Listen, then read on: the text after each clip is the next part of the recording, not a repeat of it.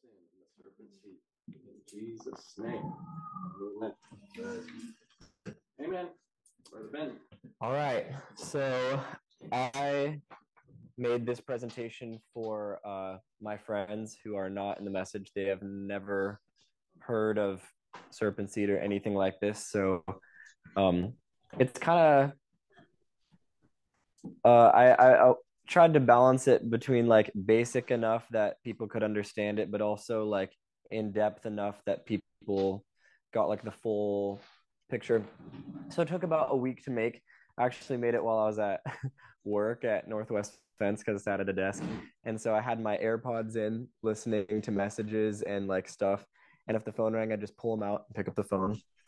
But took about a week, and I listened to series and messages and read scripture and got a lot of information and tried to organize it in a way that made sense, because I found that a lot of the stuff that I was seeing had really good information, but it was laid out in kind of a confusing way, and it was hard to follow. So I tried to keep that in mind for people who have no idea what I'm talking about. So it's pretty straightforward, simple. So we're going to start out with a little exercise. I think I asked before, but how many have already seen this? Okay, so most of you. So it's yeah. So for the people who haven't seen it, yeah. So an image is going to come up on the screen, and you'll have a second to scan it with your eyes and say what you saw, if it works. There's a little delay. You can go back 2 slides. No, it worked. Okay. I know you guys weren't there. Background scribbling. Okay. I thought I saw what looked like an animal behind like scribble. Like an animal in a field behind scribble. Maybe lion? A horse. No, a horse. Oh, a horse. Yeah. Horse. Horse. A calf? Yeah. What do we see? Horse.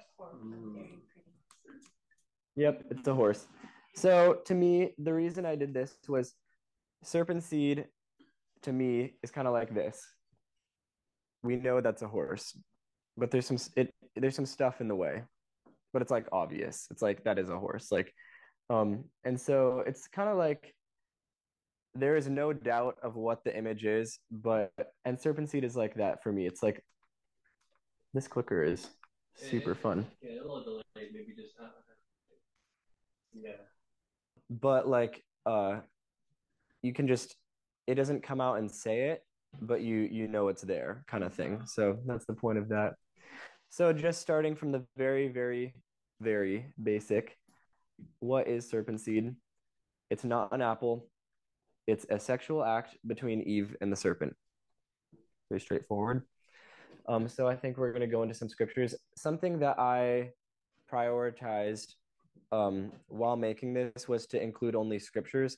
You might notice there's no message quotes or commentaries from any other sources, and some of them were really good, but I left them out because I didn't want to muddy the waters for people who didn't know like who Brother Branham was. And but it's actually, I feel like it's solid enough with just the Bible. So Amen. We're going to go into that.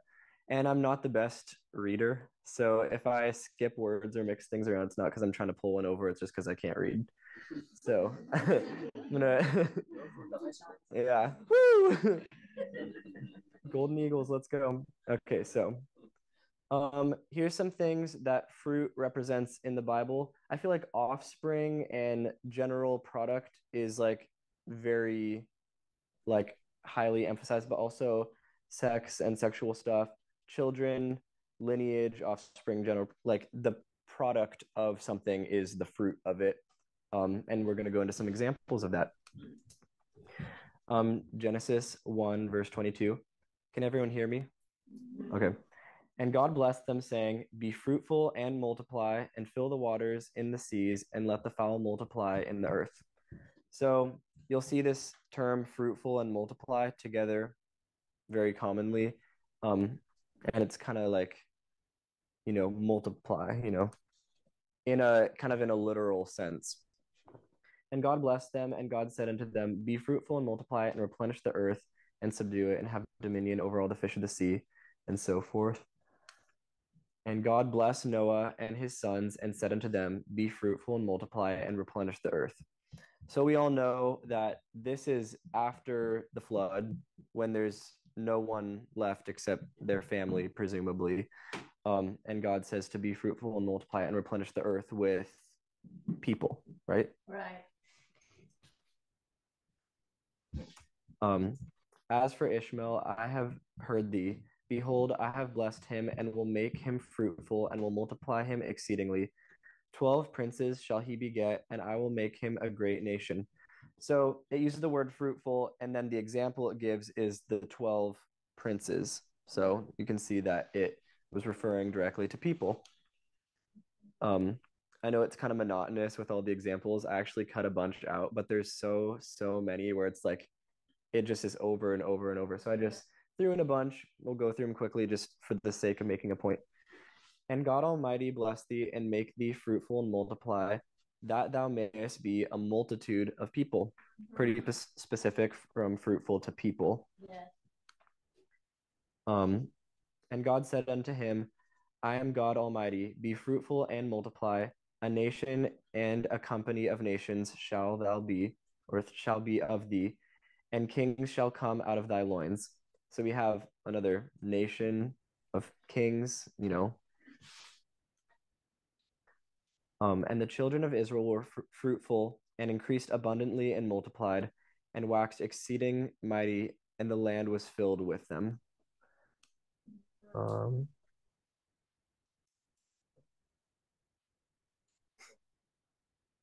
Okay. Here's a good one. And when Rachel saw that she bare Jacob no children, Rachel envied her sister and said unto Jacob, give me children or else I die. Pretty desperate, I feel like. And Jacob's anger was kindled against Rachel, and he said, am I in God's stead? Who hath withheld thee from the fruit of the womb? So she wants children real bad, and Jacob is referring to the lack of children as withholding the fruit of her womb.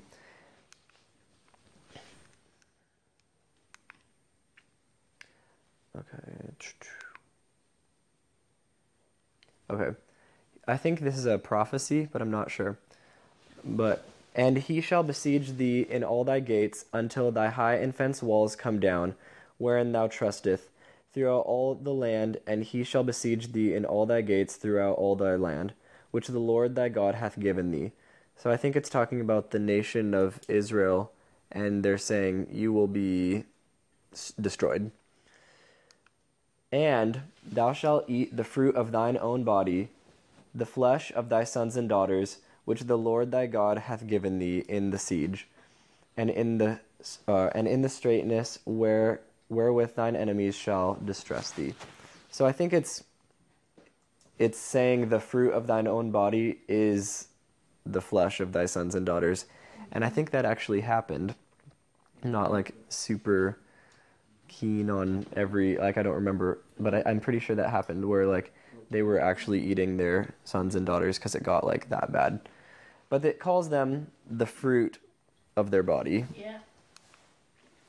Here's one from the New Testament. And it came to pass that when Elizabeth heard the salutation of Mary, the babe leapt in her womb, and Elizabeth was filled with the Holy Ghost. And she spake out with a loud voice and said, Blessed art thou among women, and blessed is the fruit of thy womb. Very popular serpent seed scripture, I feel like, in the Message. Such is the way of an adulterous woman. She eateth and wipeth her mouth, and saith, I have done no wickedness. So we know what an adulterous woman was, as we are proposing that Eve was. Yeah. Eateth and wipeth her mouth. Yeah. So it's a metaphor. It's kind of jumpy. Okay. Is there one between there? Nope. Okay. Okay. Here's Song of Solomon. Awake, O north wind, and come thou south. Blow upon my garden, that the spices thereof may flow out. Let my beloved come into his garden and eat his pleasant fruits. Song of Solomon is a very romantic book. It's a very passionate, and he's speaking about his love, his wife, and he wants her to come into the garden. And so, transitioning to trees, very oftentimes trees are used to describe people in the Bible. And I realized that while I was going over this today that I left out a really major thing, but we'll talk about it in a little bit.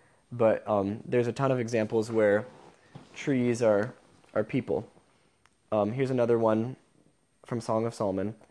This thy stature is like a palm tree, and thy breasts like clusters of grapes.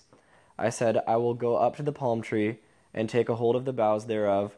Now also thy breasts shall be as clusters of the vine, and the smell of thy nose like apples.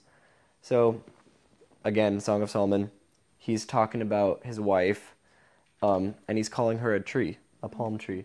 But there's some good ones coming up. So here's a really, really good metaphor for trees being people. And I was actually really blown away when I first read this. I'm like, I did not know this was in the Bible. Judges 9, verse 8 to 9. The trees went forth on a time to anoint a king over them. The trees went to anoint a king.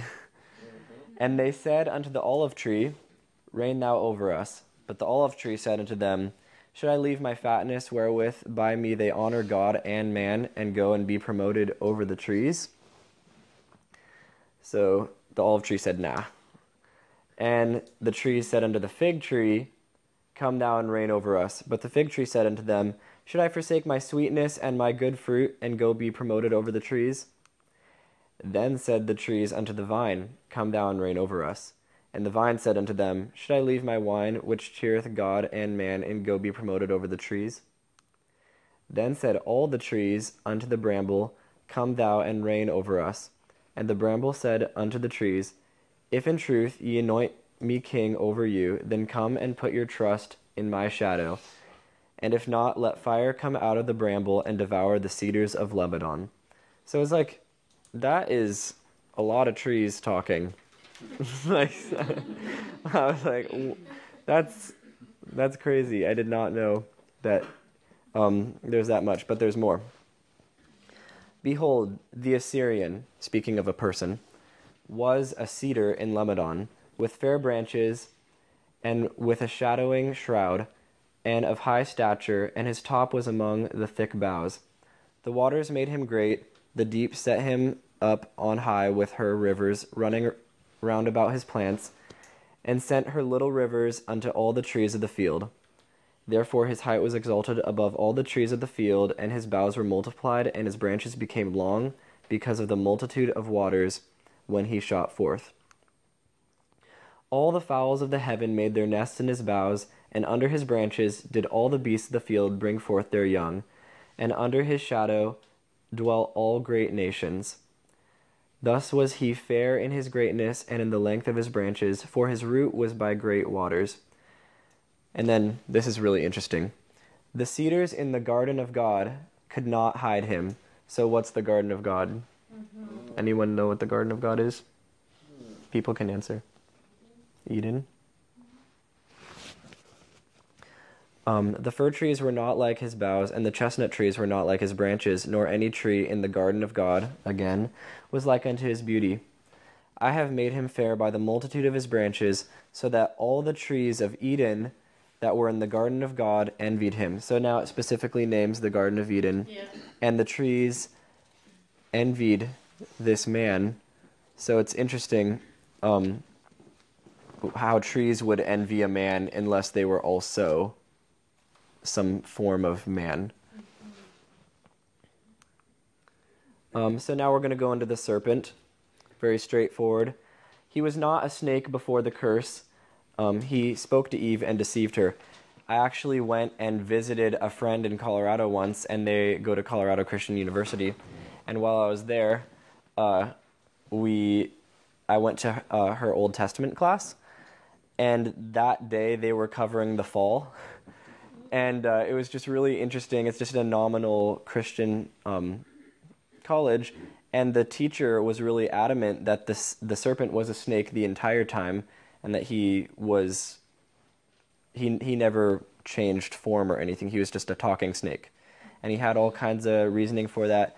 And it was really funny because I was just like the whole time just like asking all kinds of questions. Like, but the other students had such thoughtful, good things to say too.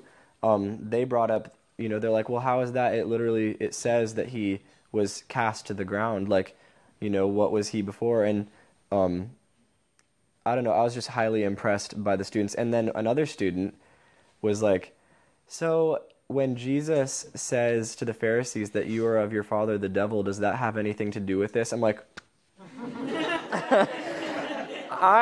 and the teacher was like, oh, no. I was like, okay, well, that was a very insightful thought by that student. But it was just like the one class I went to was the fall.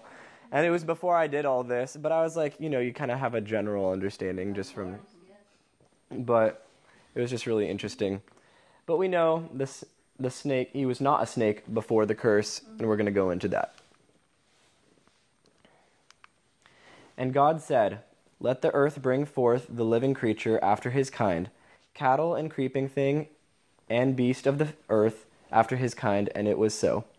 And God made the beast of the earth after his kind, and the cattle after their kind, and everything that creepeth on the earth after his kind. And God saw that it was good.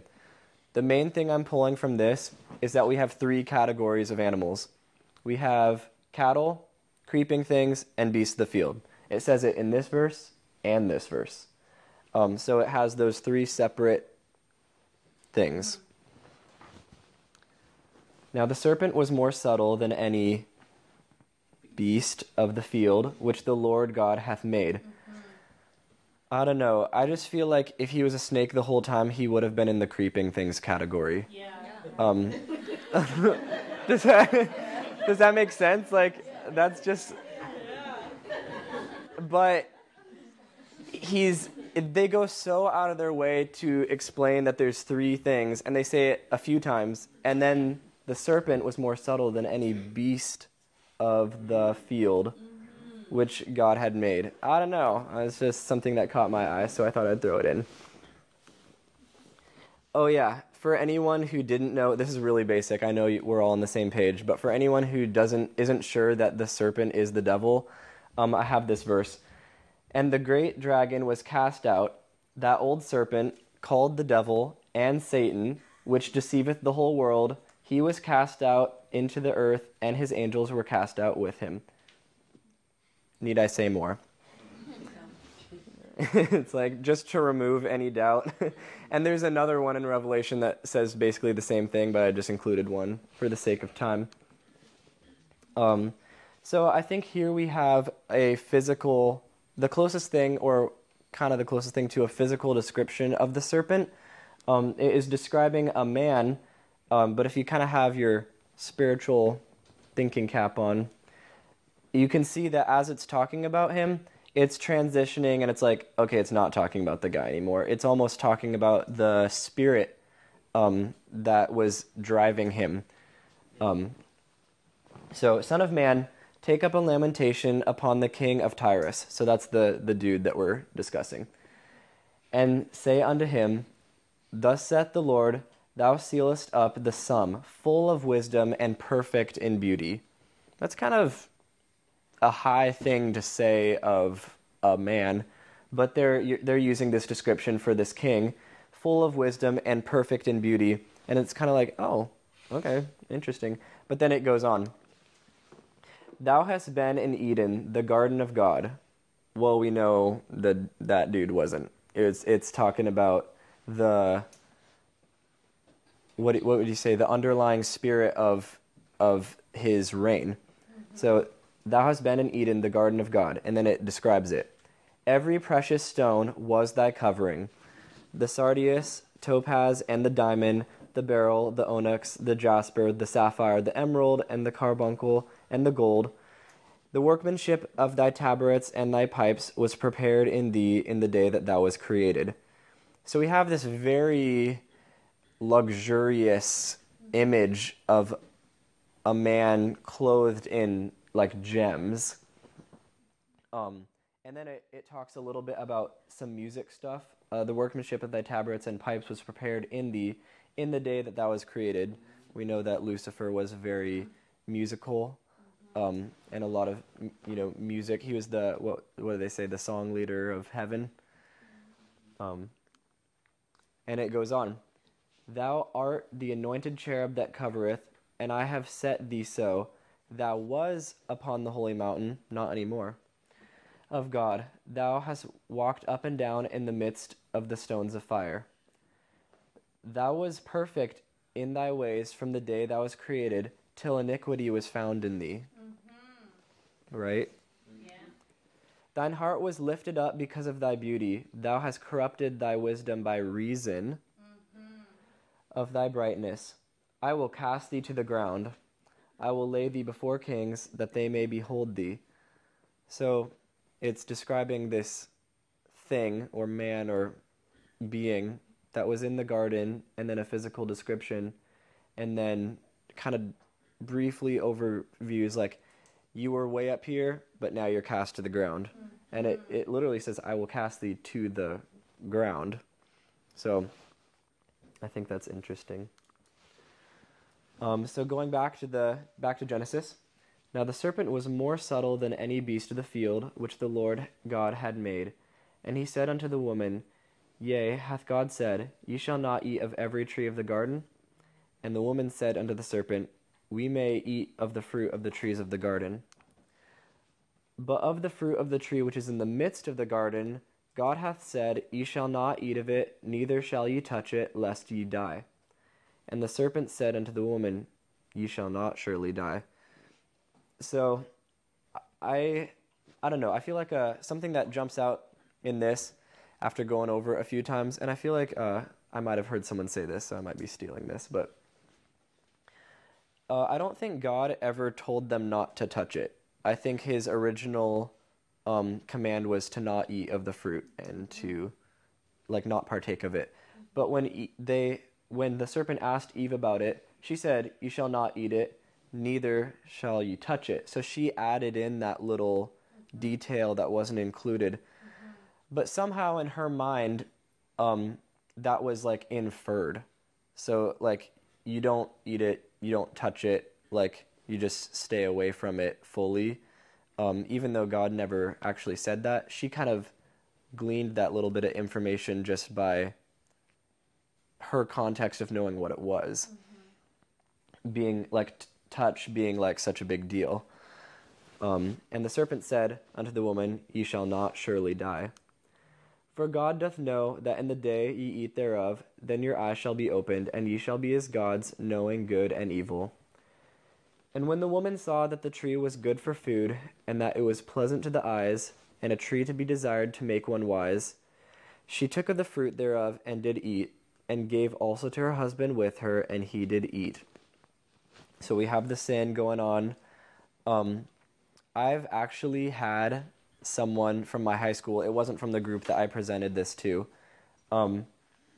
use this verse against Serpent Seed, because they're like, well, it says her husband was with her, so are you saying they literally just did that in front of Adam? And I was like, interesting point. I'm going to go look that up, because I was like, I don't know, I don't know what to say. And I think he said standing with her, and the Bible just says with her, but it's kind of like one of those two-dimensional pictures, the books, but if you look at it the right way, it pops out. Does anyone know what I'm talking about? They're the 3D fun things, they're kind of, I think my grandparents have one of those, but that's what this was for me. It was just I was looking at, and then all of a sudden this thing came forward, and I was like, I can't unsee it now. And I'm like, okay, the very thing that you were trying to use against this, I feel is a point for it, so let's go. She took of the fruit therefore, or thereof, and did eat, and she gave also to her husband with her, and he did eat. So if the fruit is what we are proposing, it is not the type of fruit that you can partake of by yourself. You need to partake of it with someone. And so when I saw this, she took of the fruit thereof and did eat, and then gave unto her husband with her, and he did eat. And once I saw that, I was like, whoa, that really, I don't know. I saw it in a totally different way, because he was trying to use it as an argument, and I'm like, little do you know. But it gets even better. I feel like the nail in the coffin on this argument too was, there's a scripture, I think it's in Jude, that straight up says Adam was not deceived, but Eve was deceived. So I'm like, I could turn that around and say, so you're saying Adam was literally standing there, not deceived, and said nothing? He wasn't there. He was totally in a different place. It was later that she brought the fruit to him and they partook together. See what I'm saying? Yep. And the eyes of both of them were opened, and they knew that they were naked, and they sewed fig leaves together and made themselves aprons. Pretty straightforward. It's like, to non-message believers, this is like the first time they're seeing this, but we all know, like, why would the apple make them know that they're naked? And they instantly sewed fig leaves together and made themselves aprons. I underlined aprons, though, because the way we think of aprons in our day is like something like a cook wears, or to keep your clothes clean. But in this context, and I looked into like the underlying word and everything, this word aprons, it means clothing that covers the sexual areas of your body. And so that's what they covered when they made themselves the fig leaves. So it's just another little extra detail that's like, I don't know, just makes you think. And the Lord God said unto the woman, what is this that thou hast done? And the woman said, the serpent beguiled me, and I did eat. So this word beguiled, it's like tricked or deceived or fooled. But I looked at a few other places in the Old Testament where it's used, and it's very often used with kind of a sexual connotation. And so the other example that I just remember off the top of my head was the Jacob marrying Leah when he wanted to marry Rachel. And so he was drunk at his wedding, and then when he woke up the next morning, he realized that he had been beguiled because he had married Leah instead of Rachel. And so that's another place where it uses the word, but it's kind of like tricked with like a sexual undertone. Not always, but it is used that way. And the Lord God said unto the serpent, because thou hast done this, thou art cursed above all cattle, and above every beast of the field. Upon thy belly shalt thou go, and dust shalt thou eat all of the days of thy life. So I don't know how you could see this and think that he was already a snake. To me, it just seems like, because you have done this, upon thy belly shalt thou go. It wouldn't. What punishment would it be if he was already on his belly? If he was already a snake, it's clearly the punishment for the crime, and that is what he says. Because you have done this, this is what's going to happen. But it'd kind of be like big deal if he was already doing it. So, It goes back to what you were saying, like when you're talking about the cattle, the beasts of the field, the fowls of the air, and the creeping things. And here it's saying you are cursed above every beast of the field. So it mentions it again. Like out of all the beasts of the field, you're the one that's being cursed. Yeah. And lowered down. Don't go on their belly. Right. Like lowered down below that category. Yeah. Like you were saying earlier. You were here, now you're here. Yeah.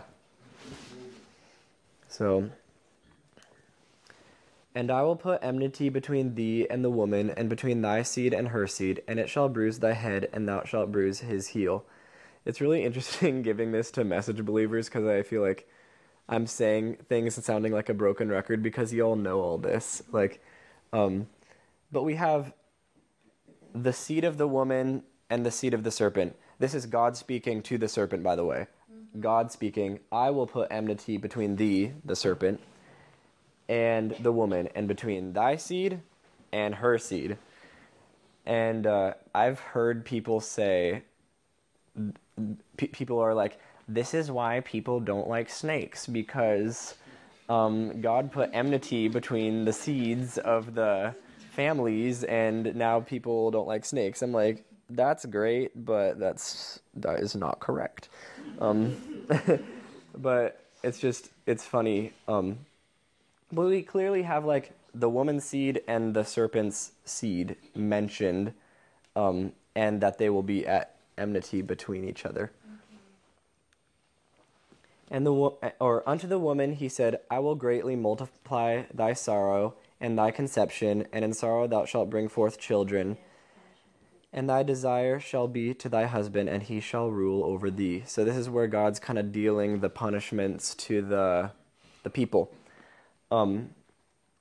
So he says, I will greatly multiply thy sorrow and thy conception. And I don't know, I feel like when I get this, it's kind of subtle, but I see he's kind of acknowledging that she's already conceived. It's like thy conception. It's not like in when you conceive. It's like thy sorrow and thy conception. In sorrow thou shalt bring forth children, plural, and thy desire shall be to thy husband, and he shall rule over thee. So another classic message thing that we all know, but just for the sake of the study, why would her punishment be the pain in childbirth and sorrow in conception if it was an apple? Right? It's like the punishment perfectly aligns with the crime. Yeah. I think Brother Nathan Bryan said it pretty good. He said, why didn't she get lockjaw then? Yeah. Uh-huh. Yeah. Uh-huh. That I thought about it instead. I'm like, yeah, that's Uh-huh. good. Yeah. No, it just fits perfectly with, and then I don't think I have it in this PowerPoint, but the punishment to Adam was that he would have to work and provide for a family. So it's like now you are given the responsibility of your decision, and having children, you will have to find a way to provide for them. So you'll have to work by the sweat of your brow and create some sort of income or a way to live. And that was like his side of the punishment, also family related though, even though, And Adam chooses this moment to be like, I have an idea. We've called you woman this whole time. We're going to change your name. So, and Adam called his wife's name Eve because she was the mother of all living. Up to this point, she was just called the woman or woman. And now, suddenly, Adam's like, your name is now Eve, and it happens to mean mother of all living. I just feel like it's just too suspicious timing. Like, and if you didn't believe that she'd already conceived, then it was just, I don't know, I just feel like it just works so perfectly together. Yes. Why isn't Adam called the father of all living? Oh. Yeah, that is another good point. Adam's never called the father of all living. Interesting. And Adam knew his wife, and she conceived and bare Cain, and said, I have gotten a man from the Lord. And she again bare his brother Abel, and Abel was a keeper of the sheep, but Cain was a tiller of the ground. This scripture has been, I feel like, a thorn in the flesh of many a message believer who's trying to believe serpent seed, but they're like, it literally says, and Adam knew Adam knew Eve, his wife, and she conceived and bare Cain. It's like, well, and said, I have gotten a man from the Lord. So we know that all life comes from God. But then right after that, and she again bare his brother Abel, and Abel was a keeper of the sheep, but Cain was a tiller of the ground. Now, when I gave this presentation to my friends, I said, just hold this in your mind, because the things that are coming up next will make this a lot clearer. But we have Adam knowing his wife once, and then 2 children coming forth. So we're gonna, it's kind of a murky window right now, but we're gonna clean it up a little bit, and it'll make sense. So I just told everyone to just kind of like think about it, but just hold it, and we'll get to it. And Adam knew his wife again, and she bare a son, and called his name Seth. For God said, She hath appointed me another seed instead of Abel, who Cain slew. So, why would you need another seed if you got Cain? But he was not the son of Adam, so they needed another seed instead of Abel. And we're about to dive into it, but the Bible goes so out of the way to explain that Seth is instead of Abel because they needed another one, or because Abel was dead, or Cain slew him. But they never are like, and Cain is disqualified because he killed him. But that's not really how it works. You know, it's like if you're the firstborn, you are the firstborn. Yeah, it's not something you earn. It's something you are. And so if Cain was truly the firstborn, he would carry the lineage on, whether he deserved it or not. That's just how it worked. But he's never mentioned as a son of Adam at all. And Adam lived 130 years and begat a son in his own likeness and after his image, and called his name Seth. So they really want you to know Seth is in the likeness of Adam, in his own image, in his own likeness. Yes. They kind of go out of their way to express that. It's like, unlike Cain. And Cain talked with Abel his brother, and it came to pass, when they were in the field, that Cain rose up against Abel his brother, and slew him. And the Lord said unto Cain, Where is Abel thy brother? And he said, I know not. Am I my brother's keeper? And he said, What hast thou done? The voice of thy brother's blood crieth unto me from the ground. So, we got a murderer and a liar. So we got the first murder in history, and presumably the first lie, or the first recorded. Or except for the serpent himself lying to Eve. But it's like, yeah, well, you know, it's just, it was in his blood to lie, you know. And so he's a murderer, then he's a liar. So I have the genealogy of Adam for you. We got Adam, Seth, Enos, Canaan, him, Jared, Enoch, Methuselah, Lamech, and Noah. And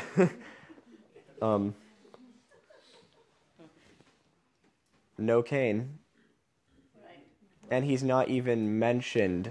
Like, it's not like, and Seth took the place of Cain because he was a murderer. It was just like, he's just dead stock, not mentioned.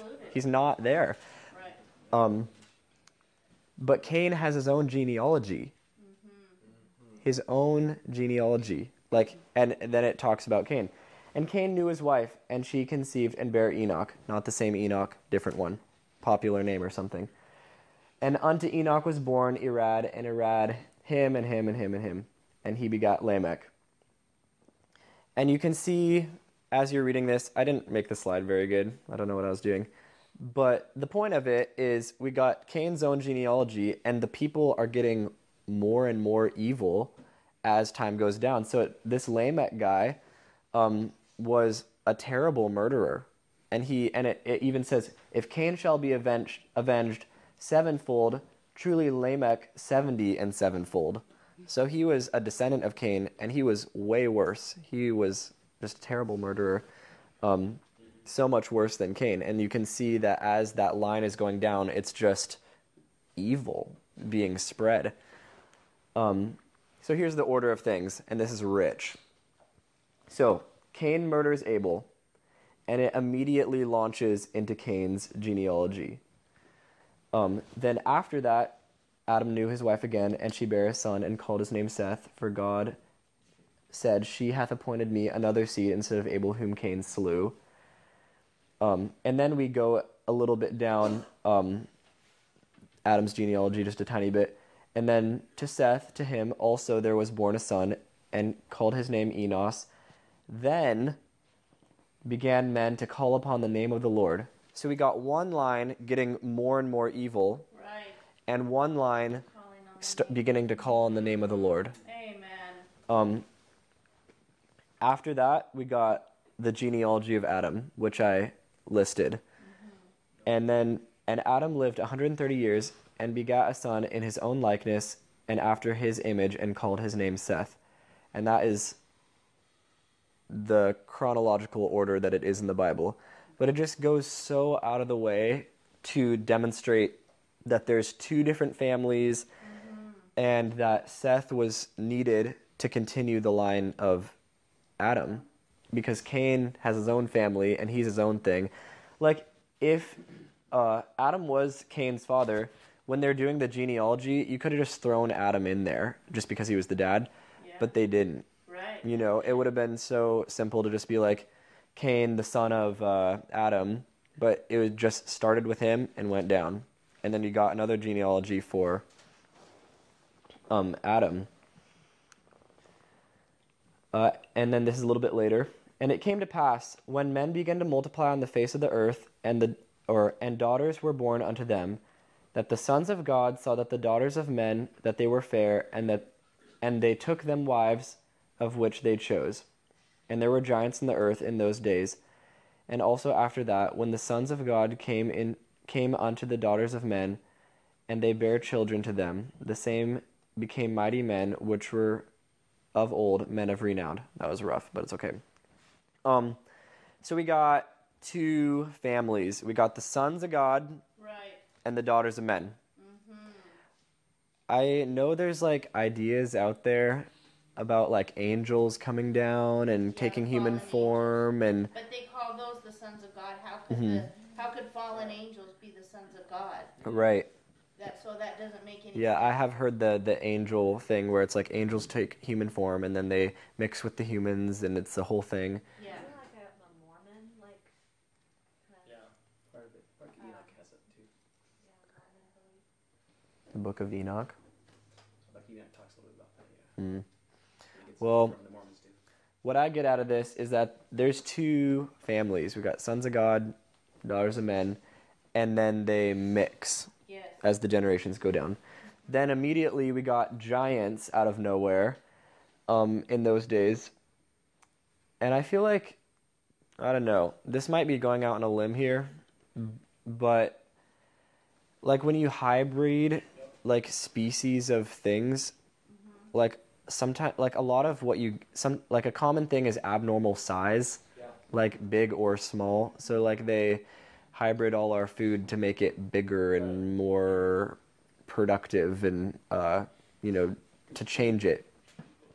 But suddenly we got giants, and I don't know where they came from, but it's right after the sons of God and the daughters of men mixed. So it's just a thought. I don't know if it's anything, but it just seems weird to me. These are the generations of Noah. Noah was a just man and perfect in his generations, and Noah walked with God. And God looked upon the earth, and behold, it was corrupt, for all flesh had corrupted his way upon the earth. So we got Noah, this perfect man. Actually, it doesn't say he was perfect, but he said it was perfect in his generations. Like his lineage was perfect.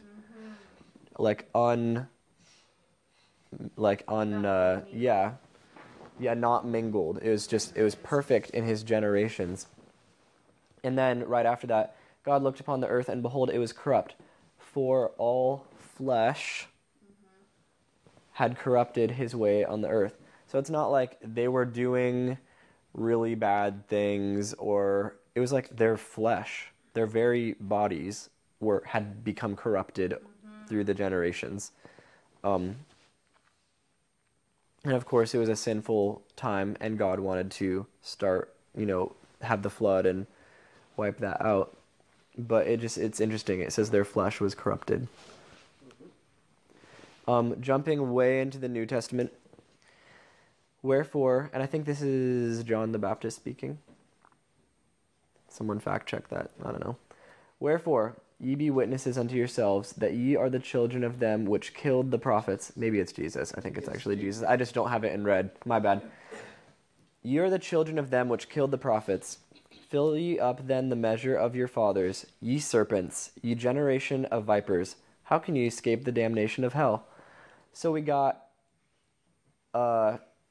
you killed the prophets because you are a generation of vipers. Like, it's not like you're a snake. It's like you are a generation of, it's just the choice of words are just so Your good. genealogy I comes know. from the Exactly. This is so good. It's like, it's one of those things where it's like, this, I feel like, establishes for me that the Pharisees were well aware of this doctrine, and they believed it. So much that Jesus didn't even have to really say it fully, and they already knew what he was saying.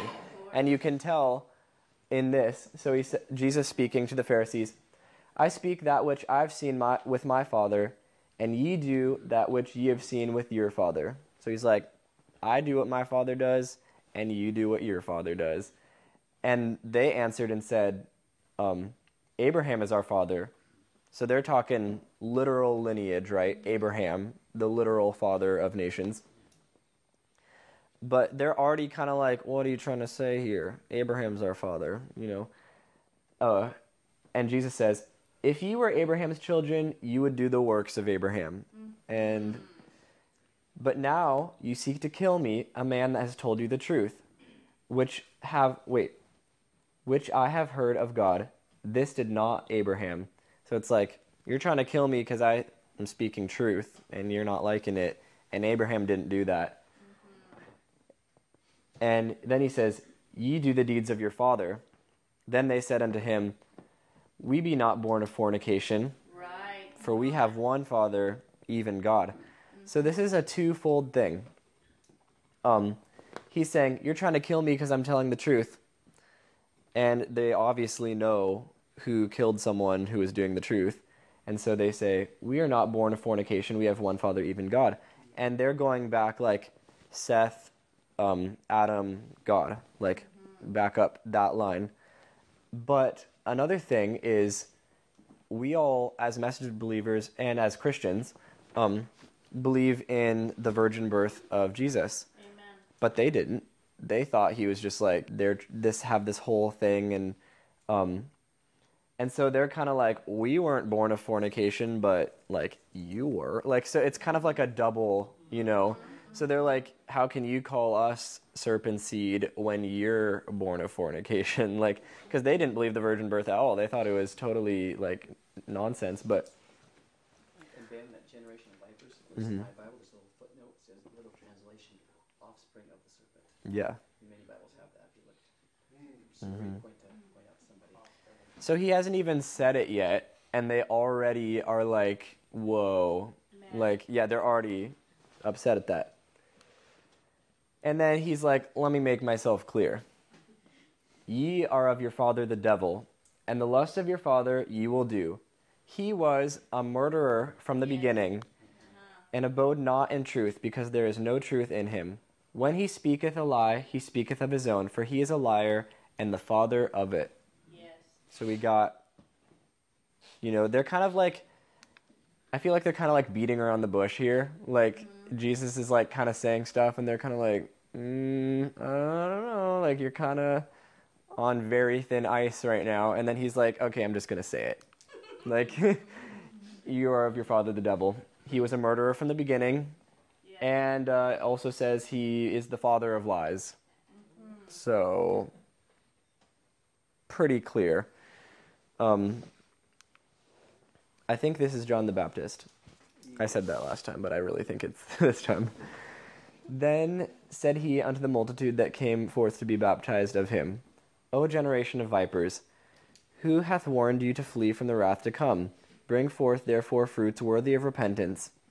So he's calling them generation of vipers. And then he's like, and do not say within yourselves, we have Abraham our father.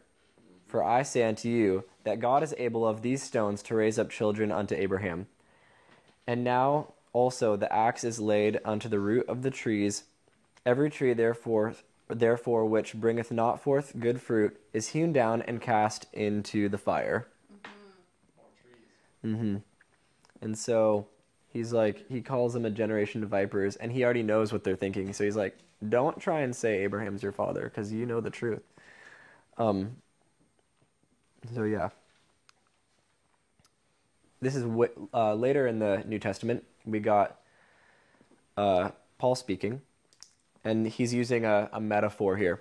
For I am jealous over you with a godly jealousy, for I have espoused you to one husband, that I may present you as a chaste virgin to Christ. So he's using the analogy. He wants the church to be pure from the world, and he uses the metaphor of a virgin to Christ. But then he says, but I fear, lest by any means, as the serpent beguiled Eve through his subtlety, so your minds should be corrupted from the simplicity that is in Christ. So he's like, I want you to be virgins to Christ, unlike what the serpent did to Eve, basically. So it's just a one-to-one, straight over. Oh yeah, this one was the nail in the coffin for me. When I heard this scripture, I was like you're done. I was like, I'm like, I can't believe this is in the Bible, because I heard Brother Branham say it, and I was like, that's not in the Bible. It couldn't be that clear, could it? But then I read it, and it is. For this is the message that ye heard from the beginning, that we should love one another, not as Cain, who was of that wicked one, and slew his brother. And wherefore slew he him? Because his own works were evil, and his brothers were righteous. Yeah, but I heard Brother Branham say, it's like, yeah, and Cain, it says he was of the wicked one. When I'm like, no, it doesn't. It couldn't, how could it be that obvious? But it does. And I have of in color because I took the time to go into the underlying Greek word. It's been a year since I did the study, so I can't remember what it was. But it's the same of as the genealogies in Matthew, where it's like this guy of this guy of this guy, speaking of a literal lineage. So we got Cain, who was of the wicked one. And I think that's the last slide.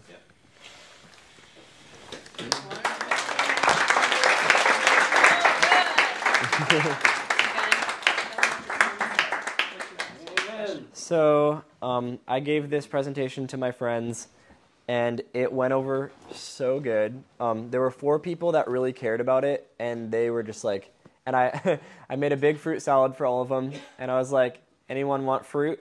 We're going to get into it. It was really fun. And we got into some other areas of it that I didn't have in here. So the 2 things that I feel like I really didn't include that I could have was the fact that Jesus was virgin born, and kind of going into that, and not unfolded with discussion. People had questions. It was cool though, because we were talking for a while and people were asking questions, but after a while they kind of started answering their own questions. I didn't even have to say anything. Someone would ask a question, they're like, oh, remember it's this. And it was a really, really cool experience to see. And I could see that they were getting it too. One of the guys was because at the end I was kind of so now we're going to go back to the snake talking to Eve, trying to convince her to take a bite of a fruit that would do all this. Now tell me who's crazy. And this one guy was I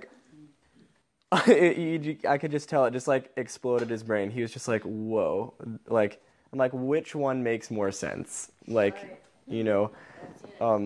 So you think this is weird? Take a look at what you think.